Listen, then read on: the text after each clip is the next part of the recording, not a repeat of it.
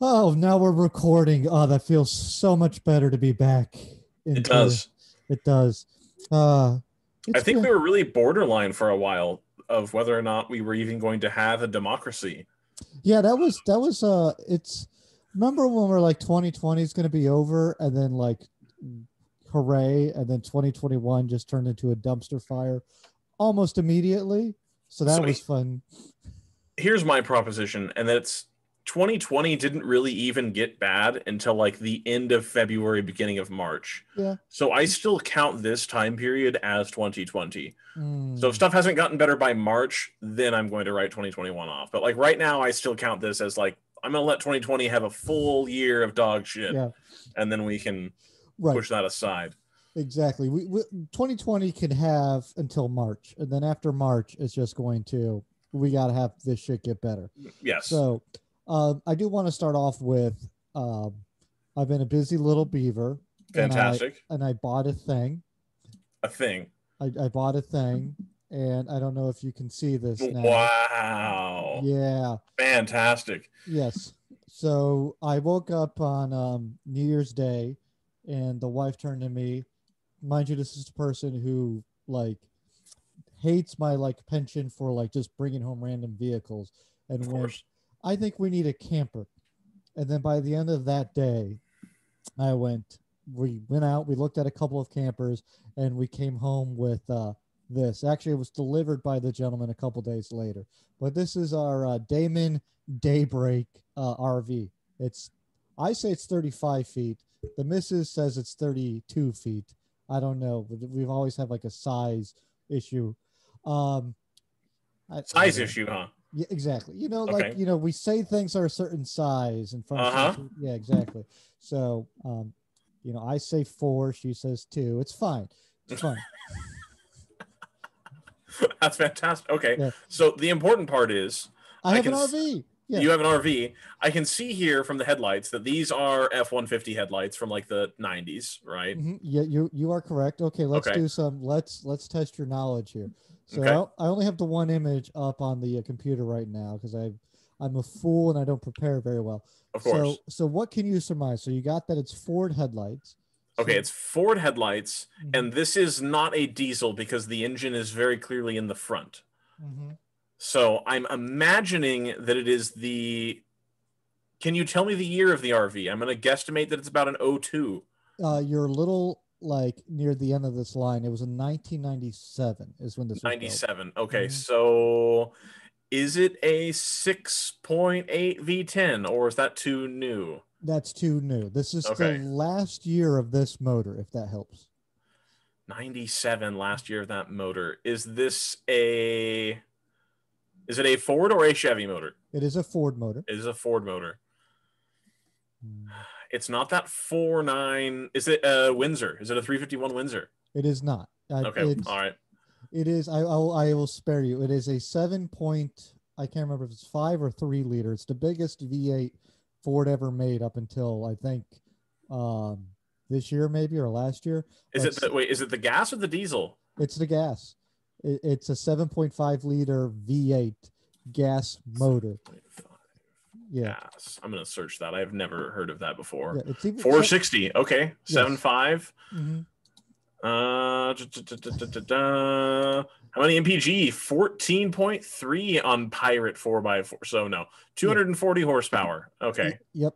All right. As far as I'm aware, yeah, it's about 240 horsepower, but it's crazy, like pound feet of torque Of coming out course. of Yeah. this Yeah. thing. Yeah. So, I absolutely love this thing. If the people who watch the YouTube, I'm going to put out a YouTube video here soon about it. And if you're just watching this on the, or if you're just listening to this in your car, picture a RV. I mean, I can't really describe it. It's not a Winnebago. This is a Damon. And I don't know why I always say it funny like that, but it's Damon, and it's like Damon. How would you say that? Damon. Damon? Yeah, but it has no It, D at the end. is it a dually rear? It is a dually rear. Okay, cool. It does that thing that some of these RVs do where the tires are like way inboard of the fender Yeah, and it looks kind of like it's up on stilts, sort of. And like the front tires actually look really small. yeah, they're huge when you get up on them, though. It's Okay, gotcha. yeah. So this was I am so tickled pink by this thing that I got it. So I'm looking forward to doing stuff. We're going to renovate the inside, which is why I only really have the one picture right now, but Okay. it's going to be fun. But you can also see here another little project I got going on next to the RV. Do you see Is what that a that is? snowplow? That is a snowplow. So So you're gonna turn the Ranger into a snowplow. correct. So That's fantastic. That's a good use of the Ranger. I like that. yeah, the thing is I got the snowplow for very cheap, and having weighed it, it might weigh more than the fucking Ranger weighs. Fantastic. So Okay. this is Okay. good. It's going to be very interesting getting this thing hooked up. So, but it was fun. A great way to start off a new year, like new year, new me, new RV. So that's exactly what happened there. And then, speaking of that, I decided to do this to the car. I did see this on Twitter that you have wrapped it in this red base with white, black, and gray And a little bit uh, of blue in here. Let me see if I can blue. find Yeah. a better picture of it. Oh, there There we we go. go. There's a Yes. good picture of it. And you got the Steelies on there as well. See, that's a good looking car. Like I do quite like that. Mm-hmm. You probably have the only one. Yes. So, Ike, you didn't do a license plate doodle. well, I don't care. Okay. The I what do you think? Do I need mud flaps? Yes or no? Yes. Yeah. Yes. Light bar? Yes or no? Yes. Okay. So that brings me to kind of the next thing I want to talk about here, which is like New Year's, like new car uh resolutions. I just pulled up a picture of Fiero just so we can look at it and you can Okay. see the deflated Christmas decorations in the background. But it's so I got now a Ranger, an RV, a Fiero, my Fiesta, and then a wife's car. And The wife has the Escape. yeah, the Escape. Yeah. Yes. Okay. All right. Yeah. So I totally spaced that. So yeah, so the Escape is just keeping that thing maintained because the wife has, I don't know how yours is with this, but when it comes to like you are in charge of the car, and that's puts a lot of onus on me because I never drive that thing. So it's like, oh look, it's 1,000 miles over its oil change limit. Yeah, why aren't you paying attention? I'm like, because I never drive the thing. So, but it's one of these things where I have to get this RV working, right? Mhm. So, and if I get the RV working, I need to haul something to somewhere. So obviously I need a trailer so I can go Right. do car stuff with it. So what do you think? Like, what is an event that I need to go to? I'll give you a couple of options here. So should I take it to like, there's like the Corvettes at Carlisle and there's like a Fiero section or it's GM at Carlisle where they have like the little Right. Fiero section for it. Although I think I talked to the organizer, I think it's already up to like 60 cars. And like last year, obviously with the COVID, I think it was like 30 cars total. Mhm. So that seems like a fun thing to do. The other fun thing would be just to take the RV like out to the West Coast before the end of the year. Yes. Or do you think a better option is to take the Fiero to an autocross course, a rally course, and a drag racing track? One of those three things I need to pin down as an objective for the end of this year. So I am firmly in the anti-standing around in parking lots looking at cars camp. Yes. I did go to Radwood. It was like the second Radwood in San Francisco that I went to, put on by Jalopnik's Bradley Brownell, Yeah. which was actually a really cool event. I did enjoy it. And it was in a really nice landscape. And, you were kind of on the edge of the bay and the people, and you had the vibe of the 90s stuff. And so it really jived with me. Yes. Carlisle, my understanding is it's still very much a traditional standing around looking at cars type of venue. Yeah. And that I have always found to be atrociously boring. So much like if you happen to have that weekend available, I don't know how far that is from you.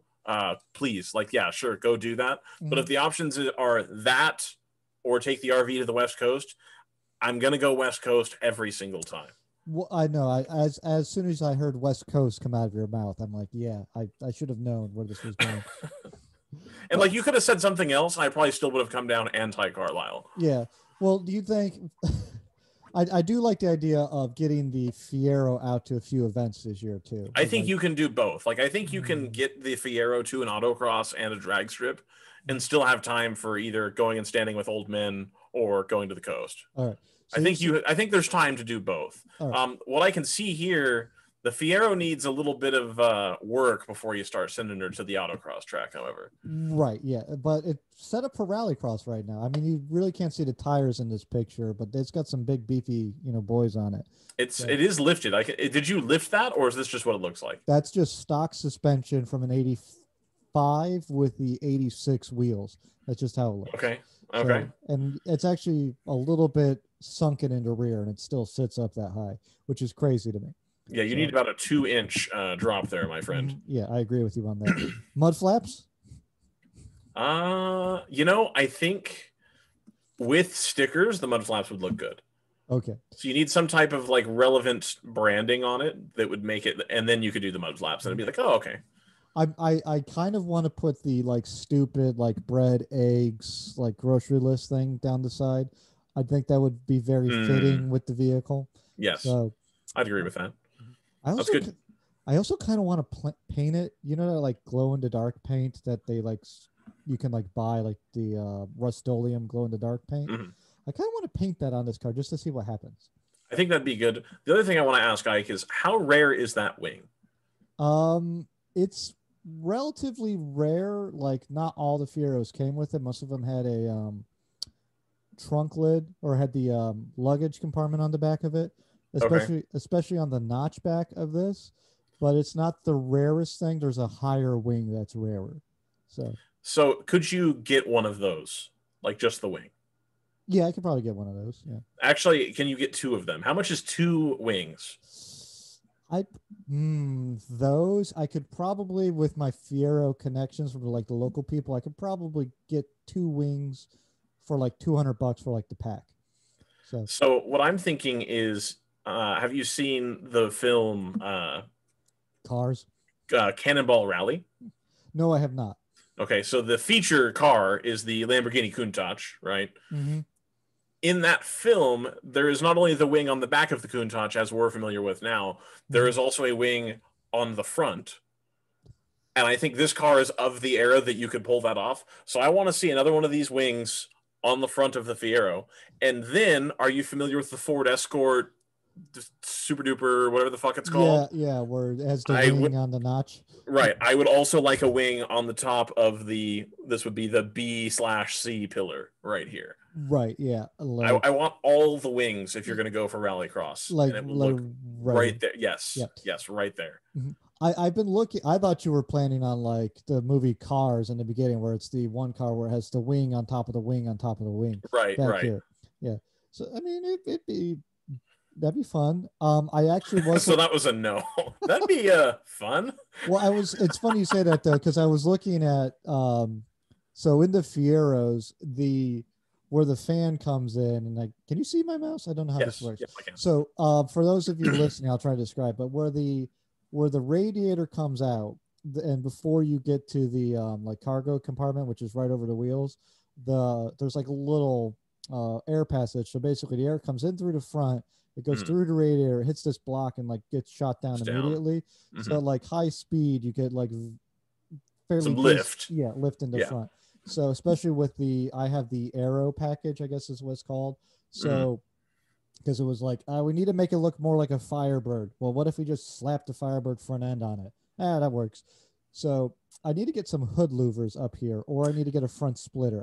Or both. So you don't need hood louvers. What you need to do, have you seen here, unshare your screen and I will share mine. Okay. And there we go. There we go. Perfect. And we're just going to go right here for C7.R Corvette. That way it's the right sort of brand for you. I'm sorry, we're going to do live Googling here. I know it's the best. Well, that's what makes this show entertaining and fun. Okay, there we go. That's a good picture because you can kind of see what I'm going to be talking about here. And we're going to come back over here. We're going to hit share screen and we're going to put it on the Chrome. Here we go. Okay, so can you see my mouse?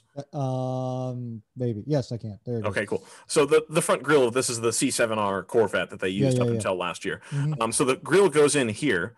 And then do you see this kind of carbon piece? The mechanic has the hood lifted up and off, like it's not hinged. And there's a carbon piece that if the hood was on the car, goes down and towards the nose, Mhm. and it sucks the air through the front grille and then exits out the top of the hood. And you Yes. can do that. And I mocked that up on the MR2. You could very easily cut holes along, like cut literally just two rectangles Yes. on your hood and then bend them down and then cut out kind of the firewall, or not firewall, the like support thing in there. And you Yeah. could get a really good induction type situation, or that would go out, and you would get downforce that way. And then you could put your splitter on, and then you would have actual front end stuff doing the work. Yes. I know exactly what you're talking about. I think there's actually an example of that in the. Let me see if I can. Is this going to be more live Googling? Yes. Well, Oh, it's also going to require. So there is a fairly big Fiero community. Of course. So it's Um, live Fiero what foruming. I can't spell garage for some reason. Garage.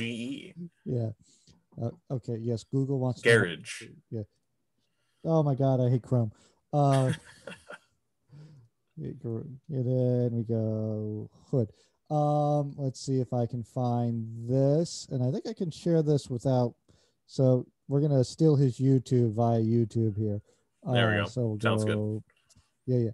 So I'm looking to do a thing. So as you can see, when I do my little share screen and I do this bit here, we can share that. So this guy, Garage List, which is a great guy here, you can see what he did is he literally cut and bent down.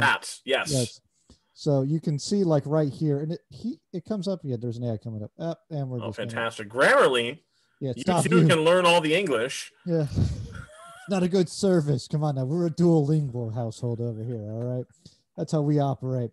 So, but yeah, he does a fairly good job. And like this episode, he doesn't finish, but it's the fiberglassing that, like, because there is between the radiator and that bulkhead, there is basically nothing in the Fiero. So it's just wasted space. So it's easy to just bend and do, but I'm a little nervous about doing that with the car just because it's like, have you seen my ability to do anything? It's not very good. So like we talked about how you have connections and stuff, right? Yeah. Mm-hmm. What is the going rate for one Fiero hood? See, probably in the order of for a hood, if I can find it where I think I can find it, probably between $100 and $300, depending on condition. Because they do get kind of beat up, and they're kind of like, if you get a good one, it's in like they kind of are sought after. And right. So I don't know. I don't know. So why don't you find a dog shit hood and then fuck it up? And then fuck it up. And then if you want to daily drive the car or whatever, you can switch the hoods out. I'm with you. Have an arrow hood and then a race hood, if you will. Mm-hmm. See, the problem right now, though, is like there's certain stuff I can just shove into the Fiesta, and then there's stuff that's too big to fit on the Fiesta. And then the Ranger's not plated yet, and neither is the RV. And it's one of those things where it's like, where am I going to shove this thing to like transport it over? So, all right. So then solution there too. Are you familiar with the Dakar Rally? Yeah, just strap it to the fucking hood. We need to strap it to the roof of the. Mm-hmm. We need to on a day-to-day basis. I want to see a spare tire on the roof of the Fiesta, just so you have the full rally cred. And then in this instance, I would like you to take the tire out of the basket and then put the hood on the basket. I'm with you on this. I don't know. It's a very. I do need the roof basket or roof rack. Because I feel like the basket's pretty limiting, and it's only good if you have like just lots of shit up there. Yeah. Whereas if you have the rack, that gives you the options for bicycle, hood, snowboard, skis, car part, that kind of thing. Whereas the basket's kind of a weird shape, and you got to cram everything in there. Is it really for utility, or is it for every now and then when you need to carry something stupid? Right. So no, that's a good point. So which would be the tire most days. I really respect that. It doesn't have to be the right size tire up there. You can just put whatever you want up top and you'd be fine. Yeah. Well, I have a bent rim. I'll just strap the bent rim up there. Yes, there you go. Yeah. That's perfect. Yeah. Oh man. I do really want to do rally rally inspired Fiesta is kind of where I'm going to go with that from into future here. And I think that's another goal is to get the, what do you think? Casey Daylighters up there, or what do you think? Yes, with the ugly smiley face covers. Well, I'm just going to keep the covers off of it so I can blind the people who blind me every time I go out. Oh, it's infuriating. The worst part about driving a small car around fucking like yee country out here is it's just all the time like blinded by stuff. So like, Fantastic. oh, it's awful. So, oh I man. got you. So what's your New Year's car resolution here, buddy? My New Year's car resolution is to figure out what the hell I'm gonna do, and I've kind of wavered back and forth Yeah. A couple times. I'm gonna pull up one more thing while I'm talking, Yeah. and I've gone off of the BMW for now, and the reason is I realized the other day that the entirety of my driving is in straight lines because I live in the Midwest now, Right. and I hate myself for it. So, I mean, I went back to California a while. I could talk about that as well. We didn't really discuss that. I'm going to put that in the show list anyway. So it'll tie in nicely. You'll know when I tie it in. Oh, Anyway, I recently went back to California, and you're just beat over the head with really, really good driving roads, no matter where you go. Right. And I think, undervalued that while I lived there. Mm-hmm. So my motivation to get a sports car that I can actually drive on the road is pretty low at this point because I'm not a big fan of the let's see how much power I can get out of a car or 600 horsepower crazy thing. I'm going to keep adjusting my chair. Right. And so I just I'm like, I don't know. And I don't have the MR2 here because the MR2 is not finished because it's not just my car. Right. So I've got that going, and it's like, I don't really think I'm going to spend the money on a sports car at this juncture. And it's, okay, even if I did want to go to the track or whatever it may be, I don't have anything to get the car to the track with because while the 4Runner is fantastic with the 4.7 liter V8,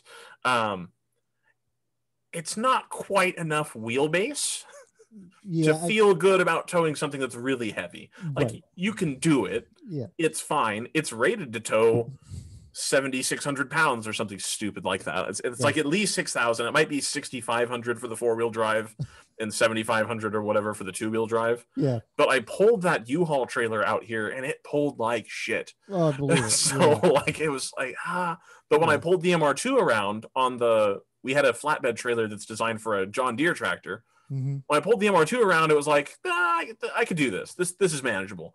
Okay. So whatever I do, I think I'm going to end up needing a truck.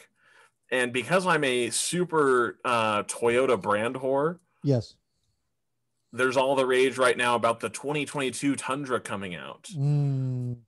And this is a rendering. Motor Trend did this based on some spy shots that have been leaked and stuff like that. And I have to imagine that this is what the Pro is going to look like, or the off-road or whatever. Yeah. I don't think the real grill will be this shouty. But I do think that the headlight shape is going to be pretty similar. And I also think the cab is going to be pretty similar to the cab they have now. Right, Having worked at Toyota, the only reason you sell Tundras right now is it's more powerful than a 5.3 or gives the illusion thereof. Yeah. And the cab is fucking huge. Like it's a full Ford F-350 sized cab. Like it's massive because it's just the first 2 rows of a Sequoia. Yeah. It's huge. So those are the 2 reasons. And that's why I think that Toyota, who don't really like changing stuff, I think they will find a way to keep the cab very similar. Yeah. And then if you scroll down here, they also think that the back of the truck is going to look pretty similar too. And I have to agree with that. The big change they're going to do, and as they mentioned here, this truck was built in 2008 was when it was originally designed. They launched it right into the $4 a gallon gas and recession, which was really good timing. I think they're going to use the twin turbo V6 that's in the Lexus LS 500. Mm-hmm. So it'll get a little bit better mileage, I think, than my 4Runner will. It'll have a lot more power than my 4Runner will, and the payload capacity will be much higher. Yeah. So Tundras right now, I have no reason to think that they're going to raise the price of the Tundra. Like that would be stupid of them since they already don't sell very many. Well, right. Yeah.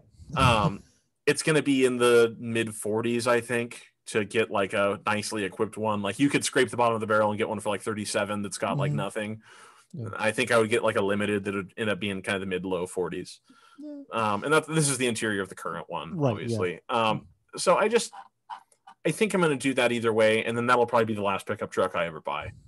And it's Yeah. either this or I'm going to buy like a 2015 or 14 like Super Duty Ford with the 6.7. And either one of these will be the last pickup I buy. Right. I mean, that's the nice thing about the Toyota pickup trucks is you can do that, and you do know like this is the last time I'll need to buy something like this. Right. So, And I don't see myself buying an RV, like a trailer, for example, that this yeah, wouldn't tow. Like I'm not going to be towing something that weighs more than 10,000 pounds. right, yeah. Like the other nice thing too, I'm just like enamored with that color. Which if you're gonna get one, you need to get it in a color that's not boring. I'm just Yes, telling you there's that right. too many truck people, and like the default Tundra color is either white or silver, Yeah. which sucks. Mm-hmm. Toyota has some kick-ass colors. There was a customer that came in and bought we had one a while back that was the Cavalry Blue, which is kind of the flat powder blue that they Yeah. put on a lot of the Yeah. Yeah. in the FJs. They had it for a little while. Yeah. So they had that, and then you could get on the limited, when you had leather, you could get a tan interior, and it Ooh. looked freaking sweet. Yeah. And so I loved selling those when we'd have them, because we super limited build, because people are very boring and they want black with gray or gray with black and all Right. the lame stuff. So Mm-hmm. they do make a good slate of colors. I think that'll be something I do. Yeah. So I'm kind of thinking about that. And then the place I work now, everybody has motorcycles. Not a big motorcycle guy, but again, Right. the appeal of like dirt biking to me is kind of cool, because I did the Mhm. off-road thing for so long. Yes. I keep looking at these Africa Twin Hondas, which are like 1,000cc adventure bike that Mhm. it's you ride it upright. It's got some good suspension on it, but then you can go on the freeway basically as fast as you want and be pretty comfortable. BMW really popularized this kind of style of bike with their GSs. Mhm. And this is just like a Honda one, basically. You can get 2019 and 2020 models that are still new on the show floor Mhm. in like the $10,000 to $11,000 range, which is a lot for a motorcycle, but this is like a $15,000 motorcycle when new. Yeah. And then these hold their value super. Like you can find 30,000 mile BMW adventure bikes that are still stupid money. Yeah. So Yeah, I'm thinking about that too. I'm not normally a motorcycle like aesthetics guy, but that's a very good looking motorcycle. I like the appeal of Yeah. I can seamlessly rip from the access road onto the logging road and continue doing basically the same speed. Yeah. And this one does look really, really nice. The BMWs are like hit and miss, like a lot. And I particularly like this red, white, and blue, the kind of classic Honda color one up here on the top left. This one on the right is like this super fancy special edition thing. I would just get the normal one. Yeah. I think that's good. Ironically, I don't know why. So I always, just browse for random things on the Facebook Marketplace, and I've kind of been enamored with buying a Vespa and turning. Have you ever seen off-road Vespa racing? Yes, I have. I kind of want to get a off-road Vespa, so that's on my list of I don't know why Facebook just knows everything about me, but I'm like, well, they're listening. Oh, I know they're listening. Is that I kind of want an off-road Vespa now, and now I think I'm probably going to have that's kind of another objective before the end of the year. Before the end of the year, yeah. Yeah, probably a knockoff brand one, just because an actual Vespa, those things are expensive, man. So the trick with the Chinese ones is that they all use the same parts. Yeah. So if you can find a Chinese scooter for no money, replacement parts, when you do actually finally track down the part that you're looking for, very cheap. That's good. Very cheap. Mm-hmm. So yeah, we've got that going. The last thing kind of that I wanted to talk about for this new year that I want to do is, again, I'm a big Toyota guy, and this Tundra thing really appeals to me. I already have the Camry. I have a 4Runner. Yeah. And my wife's going to be pretty close to graduating school by the end of the year. She'll have like one semester left. Mm-hmm. And so we've talked about well, we should get you a nice car for having finished grad school and done all the cool stuff. And she's really leaning towards a Cayenne, which is a nice car, but I don't know if I want to pay to maintain. My buddy's Cayenne's doing all right. Right. So she's not a big pickup person. Yeah. So I was wondering I could get I could get rid of the 4Runner and the Camry, and we could get a RAV4. Yeah. And you could drive that around or whatever. And then I saw and I remembered that the Toyota's doing this GR Yaris thing. And so for those of you who don't know, up until COVID happened, Toyota was going to do, this was going to be a homologation special rally car. And they were going to do it. It's like a 1.6 liter 3-cylinder with a turbo and all that stuff. And this little 2-door hatch that's actually got quite a lot of space, it looks like, in the front seat at least. Like, Yes. actually looks like you can fit quite the person in there, which works for me. Of course, with COVID going on, they didn't quite develop the actual race version in time, so they're just going to go back to using the regular four-door one they've used the last couple of years. But they're still going to make this the cool road car version. They're still making, and there's reviews out there now and stuff. And it's a great-looking car based on the everywhere else market Yaris. Yeah. They will not bring it to the United States. Correct. Yeah. They've already talked about they're not going to do it, and then they keep dropping all these hints, and it's like quasi-confirmed that they're going to put this drivetrain allegedly into the Corolla XSE. Oh. And they'll make like a GR Corolla type deal. And this is the one you can buy today. You can go to a Toyota dealer and purchase this. Is actually a good looking car. And apart from the steering feeling very Toyota-y to where it's like over boosted, handles really nice. You just don't feel it. But like when you actually chuck it at a corner, it'll do what you ask. Yes. But the thing I complained about, because I sold a couple of these and I rented one to go to LA once, was that the motor is so slow. It's like 168 horse or something, which like in general is fine. But when Toyota makes a perfectly good 2.5 liter 4-cylinder that makes 200 horsepower, it takes up the same amount of space that this does. I was like, what the hell? I can have a 200 horsepower fun car. I would have bought one. Right. So I'm hoping that they actually follow through and make my choice difficult. Otherwise, I'm going to end up with a garage that has a GR Corolla, a Tundra that's like brand new, and then a Cayenne, which will be just an atrocious amount of money going out in car payments. Right. I'll probably end up buying one of them outright or putting a bunch of money down on multiple, but I would buy that. That's the thing. It's like, that would be a kick-ass all-wheel drive. Like that's Toyota really, I think, is still not quite, they're getting there. They're still behind the 8 ball on fun sports cars. They've got the new FRS /86 or the BRZ already came out. It looks great. But you don't have like actual performance variants of stuff. They have the regular cars with really too hard suspension. Right. So I'm hoping this kind of gets them back into it. They're selling Supras okay. They sold all their TRD Camrys, I think, have sold fine. Right. Well, they've sold a bunch of these hatches. I hope they do it. Well, that's the thing is right now, what are you really competing with? Like Ford leaving that space. Ford was like the hot hatchback people, like the American people. And they were really the only people they competed with at the time was Volkswagen with the Golf. Right. And now you have the Hyundai thing, whatever they call it today. The Velociter N is coming or is out. And then they have the other one, which is, I forget which one it is. If it's the Sonata, whatever it is, the I-30 or something. Yeah, there's two. There's two of them. They use the same. Yeah. Yeah. But those are, I've driven one of those and those are great, and it's one of the few cars where I actually like my big ass feet fit in it. Right. It's a little tight still, but it works.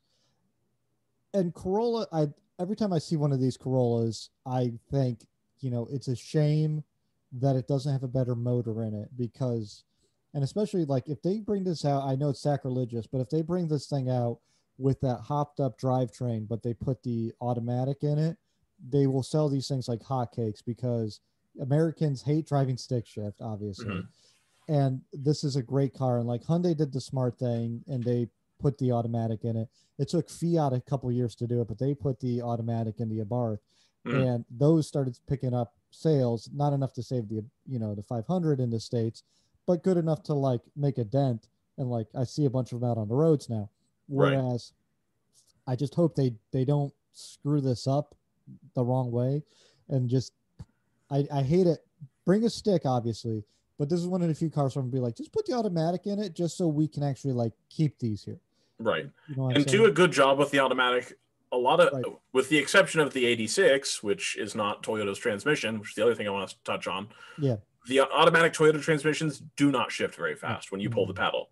And so I hope that they fix whatever that programming issue is. Like it's lines of code somewhere. Right. Like fix it so that it doesn't. Toyota tends to go very conservative as far as it's not going to give you gears if it thinks the car doesn't want to do it. It takes a second to get going, all that kind of, which sucks. And if you're going too slow, it'll shift down for you. There's times that if you bang the red line in a gear, it'll shift for you, even if you're in the manual mode. Right. I'm okay with an automatic if it does what I tell it to do when I have it in manual mode. Right. I have no qualms with that at that point. The other thing I would like about this is it will be an actual Toyota sports car. Correct. And not well, actually, it's a BMW. Well, actually, it's mostly Subaru's stuff, which really keeps people. I don't know who people is because the people buying new sports cars probably actually don't care. Right. I won't buy an FRS because all of these Subaru motors blow head gaskets. That's what they do.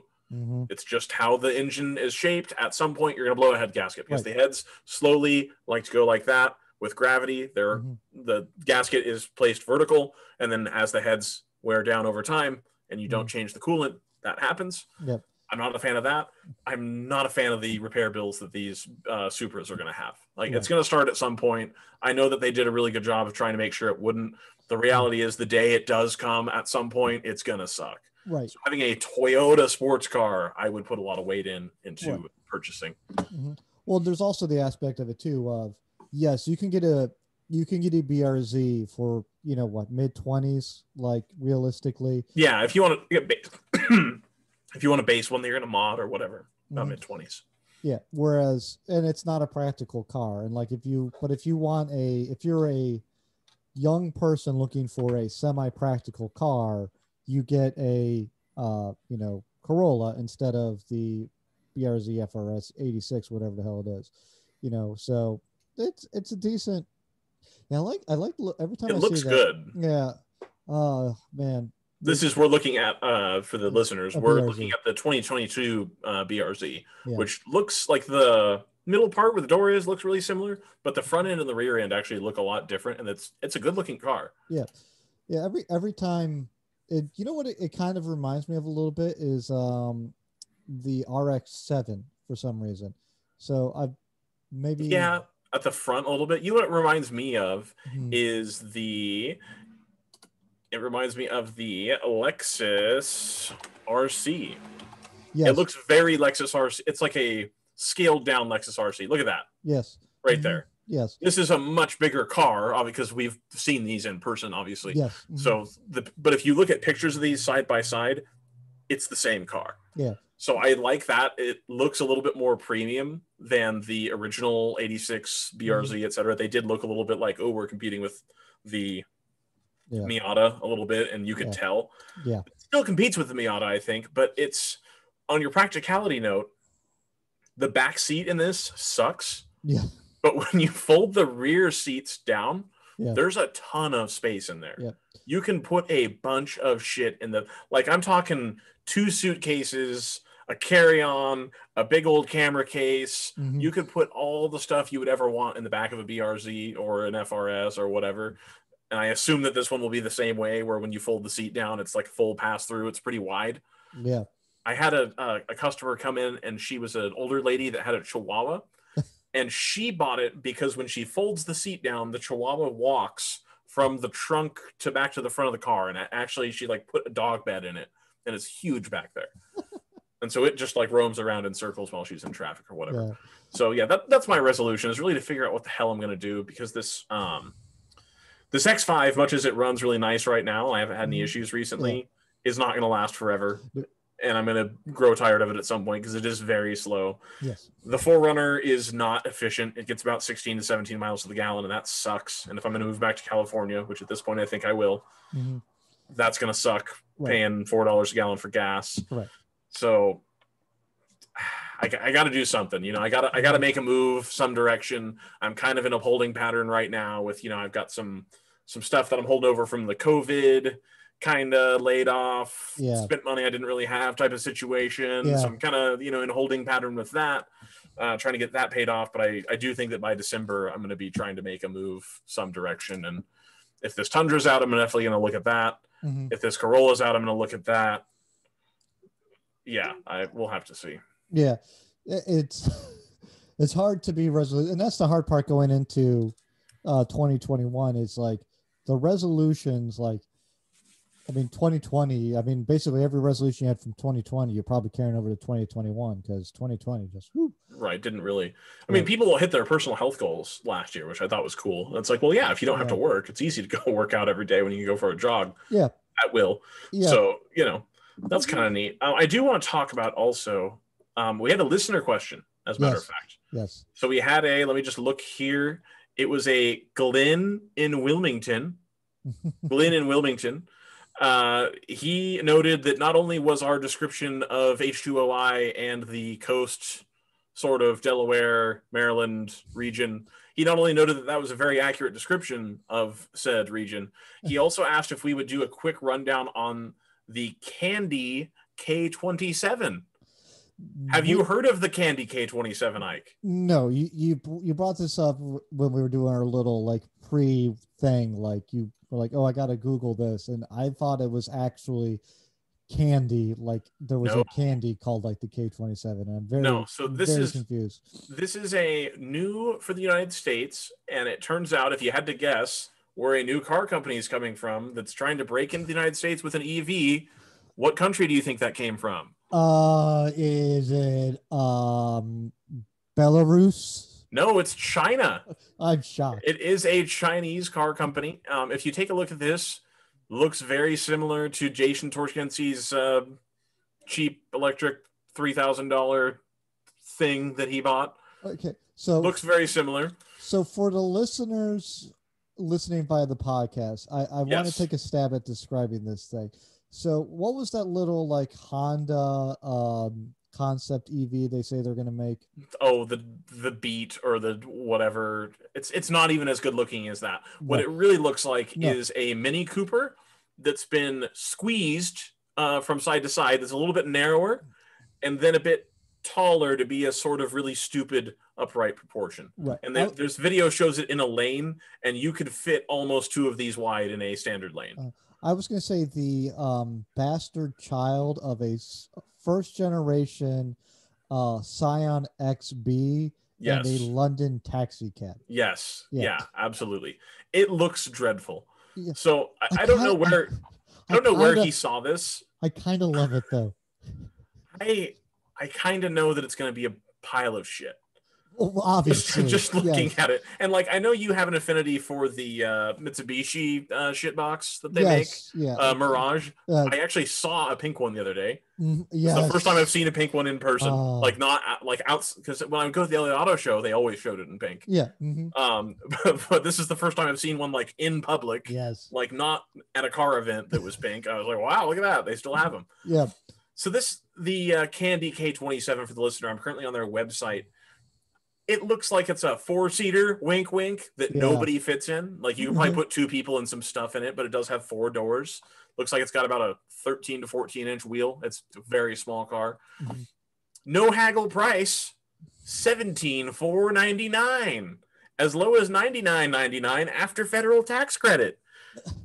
So you figure, okay, 10 grand, or let's call it what it actually is, 18 grand after delivery and all that other shit. Yeah. What are we getting for specs here? And you scroll down on the website and you find that it gets 59 miles, $17,500 plus some tax. And whether you get the rebate or not, the reality is people who need the rebate usually don't qualify for the whole rebate because of how the taxes work in this country, which is jacked. Yep. That's a separate thing. So if you make 150 grand a year, you can get one of these for 10 grand. But if you're poor and you need like a cheap car, you're gonna have to pay the full price. 59 miles for 17.5. Absolutely fantastic value there. So you get 60 miles, and let's be honest there. 50 miles. You get 50 miles of range out of this. You're going to run the heater. You're going to run the air conditioner. The interior does look really nice. It's got a nice little dashboard screen thing. It's got a very simple control for the HVAC. Everything looks very simple, but kind of modern-y in the way that, Chinese companies can do. 17.5 for a 50-mile range. Ike, what do you think a 2012 Nissan Leaf costs? Hold on. Go down. Go down. Go down. Okay. All right. Okay, here we go. This one's in a very fetching blue color. Right. So this is their official press photos. This is their photos. Yes. Right. So do you notice that they couldn't even be bothered to open the door? They didn't even want to roll the window down. You can almost see the reflection in the window of whatever the side of this building is or what. Yeah, they can't even roll the window down for their own photo. Yeah. Or open the door. Right. Like the actual interior pictures, when they take them, the interior looks really nice. But for some reason, you get this glare because it's shooting in on the driver's side, so you can see the steering wheel and stuff. Yeah. And then the other thing with this angle is you can see smudges on the infotainment display. Yeah. So I don't know who took their pictures, but there's a range of colors, and you're getting 114 mpge, which, as I've discussed before, I think is just a measure of how efficient it is.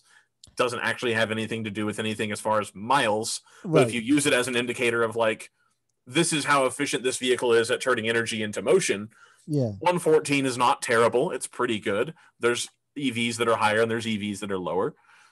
Right. 2,200 pounds, ABS, 165, 65, 14s. Those are the tires on there. Seating for adults. I think that's really aggressive on there. And I was looking around the website. They also do one that's called a K23. So I figured, oh, that'll be like a two-door sports car one. Yeah. No. The K23, a smaller number, is longer, narrower. It's more money. It's $27,500. It looks like a Yaris as described over the phone to like a child. And then lengthened. Yeah, exactly. Like what? Yeah. The proportions on these are not attractive. And then this one gets a nice 113-mile range. Right. So it's a little bit more bang for your buck, but it is about $30,000, which, as Ike and I realized earlier, the current average transaction price for a new car in this country is $40,000, which is obscene to me. Right. I don't understand where people have that much money to spend on a car. But their whole point is, $20,000 after federal tax credit, you can get 100 miles of range out of this ugly car. This somehow looks worse than the other one. Right. The other one was, it's so ugly, it's cute. This one is that like bad point of like, it's trying to be aggressive and it just somehow makes this whole thing worse. It looks like they went, we'll try and make a Yaris like mate with a overspeed warning. Overspeed warning. Fantastic. So anyway, back to this, the original one, the K27, the bigger number that's less expensive and appears to be less premium of a car, but the proportions look nicer. It looks less stupid. Yeah. $17,499, or even if you assume you get the full federal tax credit, $10,000, which nobody's going to get. No. You can get a used 2012 Nissan Leaf with 47,000 miles for the low price of $3,500. That gets 52 miles of range in Mission Viejo, California, which is in Southern California. So if you are the type of person who thinks, I could get a 50-mile EV car because I don't live that far from the shops and I don't live that far from my work. Yeah. And I bicycle most days and, that kind of thing. And I have my big family sedan for when we want to go on trips. I already have that. Not a big deal. I just want like a nice in-town car. Would you like to spend $17,000? I don't even know where the fuck I put it. It's all the way to the left. $17,000 on a shitbox like this that will almost certainly fall apart immediately. Right. Or would you rather have a actual like car, a Nissan Leaf, which is actually, apart from, the range goes down really fast because the batteries aren't very good, is an actual like hatchback that looks, I think in this day and age, you can say the Leaf looks normal. In 2012, it looked very in your face and it was like, well, that's an electric car. It looks all different. Today, the actual first gen Leaf hasn't aged that badly and does look like a normal car. Right. The thing with the Leaf is I do know someone who lives in Alexandria and commutes into DC, which I think their total commute is maybe 10 miles from where they live to their place of business and back again. So not like, like a 5-mile trip, 10 miles round trip. And they ran out of electricity once. So that's an issue with these things. Like you just get like, now DC traffic's horrendous and you end up sitting in traffic a lot, but it's like, that's inexcusable. I do like it's like I could go to the HOV lane, like which aren't valid anymore. Oh no, it's an EV. You can still use those. I was gonna say for a while in California, those were no longer valid. Right. but it's also like, what are you doing in the HOV lane? Like, you need to get home. Like, go Right, home. exactly. You can't be going that fast. You'll Right. sap all the range. Yeah. The thing with the Leaf, I like the Leaf. The Leaf is probably going to be the car I get when I like go into the EV front, just because it is such a it's a Nissan, so it's I'm not gonna say it's like the best built or it's like greatly built, but It's it's built. it's built to a tolerance that like a manufacturer had to sign off on. As Right. much as I like Tesla, and this is where the fucking Tesla stands are gonna come get me, I with the picture, go back to the candy. The first thing I thought when I saw that picture of the candy where it's like, oh, we took the picture from outside looking in and we didn't open up the door, is because the first time I sat in a Model 3, like the Model 3 is great from about waist level up. And then like when you get down below waist level and you start like touching things, especially when they first came out, like a lot of stuff just wasn't put together right. And like it was a lot of like really cheap plastics.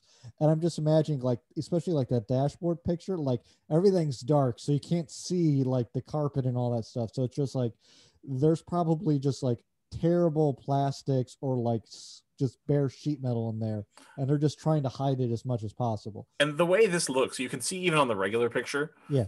the way it's designed, this is either really, really nice and premium, Yeah. or it's built to a cost and it's dog shit. Right. And if you're curious which one that might be, I'm going to scroll back up here and remind you that this vehicle is $17,499 as imported from China. Right. So I think that would speak to the quality, whereas these Leafs were like kind of expensive, right? Yeah. Well, that was the thing. So we were talking about the price of new cars. And one of the things I find interesting, I think we need to put a note in it for next time we go around. Right. But the Leaf kind of suffered like a weird like like deflation in its value because they were like $40,000, and then like you got like a tax credit which like bumped it down to like 32 and all that stuff. And like it's one of those things where it's so that tax credit drove it down, and then people were looking to buy like the used ones when those came onto the market, and those were actually more than like a new one with the tax credit. So Yep. it caused this weird like rush to the bottom with the price of Leafs, which like even the EV like 500s, which is what we're looking at now, there's still, if you're on the video you can see, but I've just pulled up a 500 EV, which is a great looking car and has the same sort of range issues when you get them used. Yeah. This one actually, they're genius that they have a 500E and then they put the Abarth wheels on it. It actually looks really good. That does look good. There's another interesting one. I know they sold it only in California. The Mercedes B electric. I have never seen one of those in person, so I don't even know if they ever actually did it. I share a parking lot with a guy who drives one. With a B? With a B electric. 250E. Oh my God, yes. Here it is. Yes. And yeah. Search range, all of them. Yeah, all the distances. Yeah. Yeah. Holy shit. I have never seen one before. Yeah. I always heard about it. Yeah. I had never seen one. It was one of those 10 grand. Look at that. I know. This is one of those cars where I'm a car nerd, because I was walking down the street and I saw it as he was getting out of it, and I freaked the hell out, and I was like, you gotta be, because DC especially more rare. Right. So I like ran up to the guy and I was talking to him. He's like, oh, I imported it from California. Like someone bought it new, leased it, and then they sold it, and I like grabbed it from that guy and shipped it over here. I'm like, that's great. This is the car I would get, because yes, it's not as cheap as some of the other options, and it's probably not as reliable as that Leaf, but I bet it's close, because if you look at it, it has the normal Mercedes. It has like the Mercedes Sprinter style switchgear, right? Like not the fancy shit, right? Like this usually is fine. Yes, I just don't know about like Mercedes, like I don't know like anything about the drivetrain with these things. It can't be that hard. It's like it's a motor and a wire and a bat. Like it can't be that bad. It cannot be. If Tesla, who makes their cars like shit, yes, doesn't have driveline problems, Mercedes, which is the oldest car maker in the world, cannot possibly have fucked it up. You say that, but they're like, we need to find a way to overbuild this motor. So, but no, it's just a magnet. It's two magnets. That's all. It's just doing its thing. Oh, yeah, like Klaus, like we decided to put 8 magnets into it just in case one magnet goes bad. Like 32 wires. No reason, just more wires, more better. Like we made it biodegradable. Like, Good. The mice will eat it. yeah, das Then ist the gut. Americans would buy another one. Exactly. So where, how much miles does this get? That's what I would imagine, just given the price, yeah, given the style of vehicle, 50 miles probably. yeah. If you ask me what the range of a Fiat 500e is, 50 20, miles. 25 miles. It's a Fiat. Like, let's be honest with it. But no, these are great. I love these. Every time I see the thing, I'm enamored by it. I know the V class is like commonplace all over the rest of the world, but Right. like This one says 87-mile range when new. I mean, so yeah, probably is 50 or 60. yeah. Like you probably get a decent car out of this. Like this is something where you could, in theory, commute with it. Like Right. 85 city, 82. Yeah, who knows? Like who knows how they're actually like qualifying that? Right. But yeah, better than the candy, and like even like a $17,000 one is still gonna be better than that fucking candy. So, Yeah, I would 100% agree with that. At this juncture, there is no reason to buy a candy.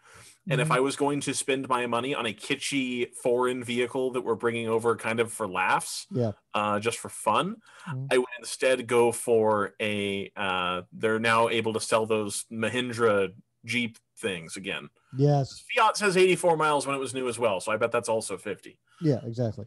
So yeah, for the same price as this. Wait, go back. Oh no, I closed it. It's gone. It's gone forever. You missed it. It said 50% off oil changes. Oh, fantastic. Yes. Yes. Please give me 50% off oil changes on this car. Yes. Brilliant. I wish I didn't close it because I would name and shame that dealer. Yeah. That's the other thing that weird car Twitter does not do. They do not name and shame people, and that makes me very upset. Yes. I want to know the names of the shitbags who do the stupid things. Correct. I have to know. Yes. I have to. So, Glenn in Wilmington, no, you should not buy a candy. You should buy any other shitbox EV that you can pick up for literally less than $5,000. Yeah. If you would like to spring for the nice Mercedes one, which was a 2017, I think. Yeah. Is that what it was? Yep. For $12,000, you can have one of those, or for about 15, you can get the BMW i3 with the range extender, which is what people actually want. Yeah.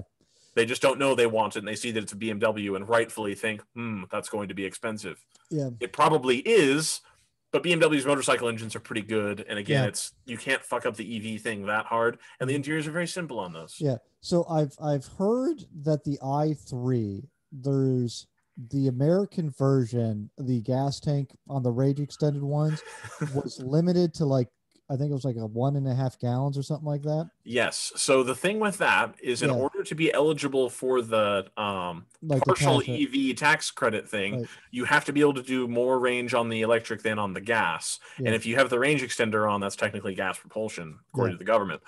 You can go to, I found a place in the Bay Area because I tried to get my mom to buy one, and she wouldn't do it. She ended up buying a Prius, which is fine.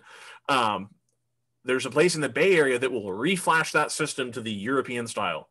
And you can have full control over everything like you should be able to. And you can turn the range extender on at 95% charge and just do your thing. So and it fixes the issue with the max gas. It's not actually it doesn't prevent you from filling the tank. It just never lets you use the last quarter of a gallon or whatever it is. There's like it knows how much fuel you have. And so the gas tank is still 2.5 gallons or whatever. And it just doesn't let you use the bottom part of the gas tank. Well, so you can have fuel in the car and it won't let you turn it. Even if you're dead in the water, no battery, and you can't turn the range, like it will not let you use it if you've used more than the gallon and a half or whatever it is. See, I heard it was like a bladder or something that like they imported into it. No, I believe it's electric. Like there's an actual sensor for it because you can tune that out. Interesting. See, the i3 is where I'm kind of like in my head, because again, the wife deserves like a nice car by the end of the year. So same type of deal, yeah. Right. I can't convince her to get a i3 because she thinks they're hideous, and I'm like, okay. I know the right color combo and that interior's super cool. Oh, it's too bad. No, I'm with you. I love that thing. It's one of the most comfortable cars I've ever been in. So if you're in the market for an electric car, 100% BMW i3. absolutely. That's where my brain and my heart is. The other thing I want to talk about, we're talking about Chinese companies and we're talking about EVs and things like that. Yeah. So we're going to kind of segue into this. When I went back to California the other day, I actually drove a Chinese car from a rental company. Oh, would you like to guess which brand that was? Volvo? Volvo. I did. I rented a Volvo S90. Yes. And it was very Volvo-y. And I think I determined at the end of my trip that the Volvo is the car everybody else should buy. if you're not me who likes driving cars like fast and like performancey and stuff, everyone else should own a Volvo. So it should be an S90 or an S60 or the XC40, which you can get an all electric right now. You can get an all electric XC40. I think they're taking orders for it, but it's going to come out and have 100 and something miles of range or whatever. Probably look that up while we're talking. But yeah, and you can get the plug-in hybrid ones as well. So one on the electric end, these are really nice looking. Yes, I've sat in the gas one, and it's really good looking. It's kind of in between an Equinox and a Trax, or like in between a RAV4 and a CHR. Right. It's kind of like halfway in between the like worthless small SUV and like actually useful small SUV. Yeah. If you can get this all electric, that'd be fantastic. And because the interior on these Volvos is kick ass, and the key only didn't work some of the time on a brand new Volvo, so that was nice too. I'm going to challenge you when you're doing your day job. If you come across a Volvo with either an R design package on it or one that has the T6 or better like motor in it, I need you to take that to a spirited drive, and I think you will find that those things I have not found like any car to be more fun. I'm not saying the best at it, but the most fun I've had in like back roads has been in a Volvo. So this S90 T6 is what I rented. This one right here. It's very similar to this. I tried to build what it was that I drove. It was like 56 grand. But Volvo does not sell cars. They sell SUVs. Correct. So if you find an S90 on a Volvo lot, chances are they will drop their pants for you to sell you the car, especially if you wave the I'm a Costco member card around. Typically, Volvo's like super hooked in with Costco pricing. They get you hooked up. So I drove this. I rented it. I used Sixt, which is a little bit more expensive car rental service, but out of San Francisco. My issue is the or similar, and it used to be that Sixt didn't or similar you, and I was like, they're going to do it. It was 3 hours to go from San Francisco to where I used to live to go visit my grandmother, and after having flown 3 hours, after having worked that day, I was like, if I get a car that doesn't have radar cruise control and I'm uncomfortable, I'm going to be very angry the whole time. So if I could guarantee that it was going to be a Camry or an Accord that was the car, I would be more than happy. If I could guarantee that it was going to be a CRV or a RAV4, that'd be fine. If I ended up with a Nissan Rogue or a GMC Terrain or a fucking Malibu or something like that, I was going to be very upset. So I said, I'm going to spend a little bit more money. And I got this Volvo S90. It was in like the premium Mercedes E-Class or similar tier. It was like $60 a day. Like not even that expensive to rent. I think that's probably people not traveling very much right now. I was very safe while I traveled for what it's worth. And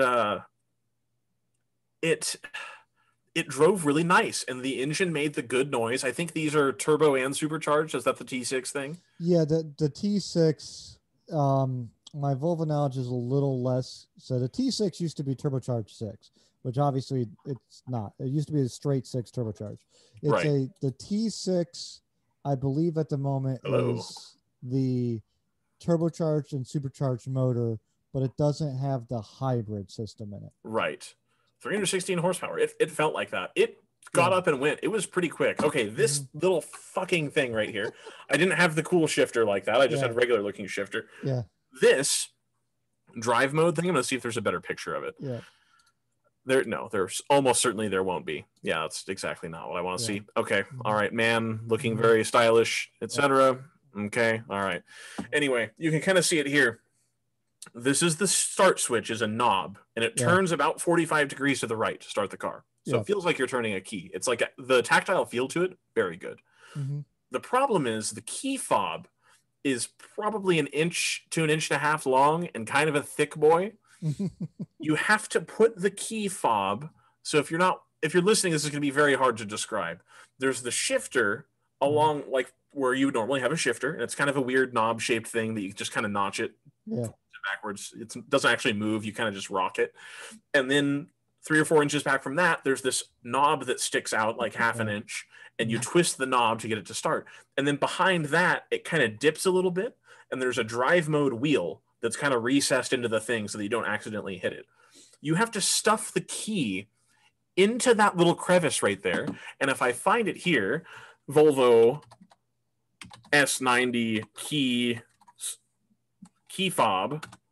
Yeah. Hopefully they'll show me a picture of it next to the thing.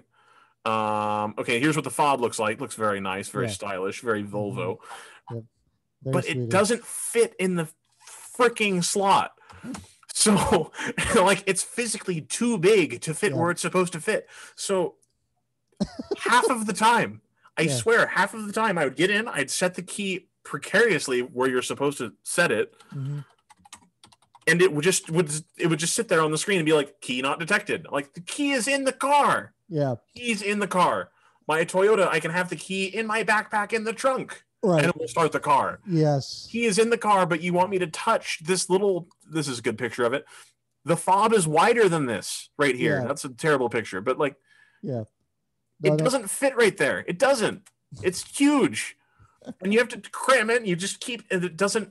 Usually if you had something like that, right? Yeah. It would be the right size, and it would slip in just perfectly, and there'd be like a little bit of give, and then it would... Yeah. And it would be stuck in there, and then you would know it was in. This just flopped randomly in there. Yeah. Half the time, it took me like 5 minutes of shouting to get the car to start. Maybe I'm a fucking idiot and there's some other way that you do it, but I tapped it on the steering column, I tapped it on the button, I tapped it on the start switch, I tapped it everywhere. Wouldn't fucking do it. So infuriating about the car. And like, that's something that I'm not used to driving Toyotas and stuff, that where it's like, I get in the car and I press on, turns the fucking car on. Right. In a 300,000 mile car, it still does that. Right. So anyway, I'm pretty amped up about it, which is fine. We have a Volvo at work that has this fucking system too, where it like, you put the key into the dash like it's a CD, and then it sucks the key away from you, and that doesn't fucking work half the time either. So anyway, if you're not worried about key issues, the rest of the car was fantastic. Fantastic car. So I owned a few Volvos, right? And so I owned the key system you're talking about, where it goes in and like it's got the start stop button like that on it. Yeah. So the slot is only for charging the battery. Like that's what that's for. It doesn't actually need to go in the slot.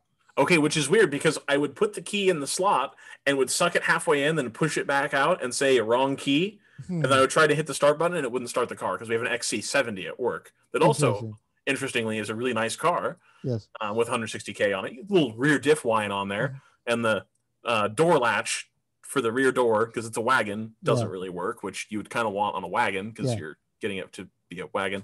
Anyway, so the S90, back to that, S90 and the S60 is very similar. It's just smaller. Infotainment screen's great. It's got all the features. It's got everything. If you're looking for a premium sedan in kind of the 40 to 50 range, absolutely you should buy a Volvo. Right. Because it was fast. It was quiet. The EPA thing says 32 miles to the gallon. I blasted around at much higher speeds than the EPA test probably does and got like 27. Yeah. Which was pretty good. My thing is always, if you can afford it, get the Volvo if all you want is a car. Like, great car. I think they're fantastic. I feel we should wrap up. We're getting close to the end. Yes, absolutely. I do have to say, though, my favorite, though, is the C30. That's a good looking car, too. The C30 I had for a while. My favorite thing about it is it has the weird key. Can you pull up with your little Googleator here? Just type in Volvo C30 key. So I'm trying to think, like, how would you describe that? It's got the plastic thing. Yes. So it's a regular key fob, much the same way that the key and fob are now one piece. This one has the fob, and then the key that's sticking out of it is just a skinny piece of plastic. Yeah. So now put at the end of key, just put the word less. And I wonder if it'll pop. Keyless. Oh, no. Hold on. You don't even need to do that. So here, you go from the top picture here, go over 3. You see that thing there? So to the left of the one you're looking at. You see like the weird looking knob thing? Yes. Yeah. Oh, that. Okay. Yes. Yeah. So that's the keyless system. Oh, and so then it knows if the key's in the car. My Miata had the same thing. Right. You literally just, so I was told the car did not have a keyless system. I bought that thing. It's like $20. You just stick it in. It's like a little antenna booster.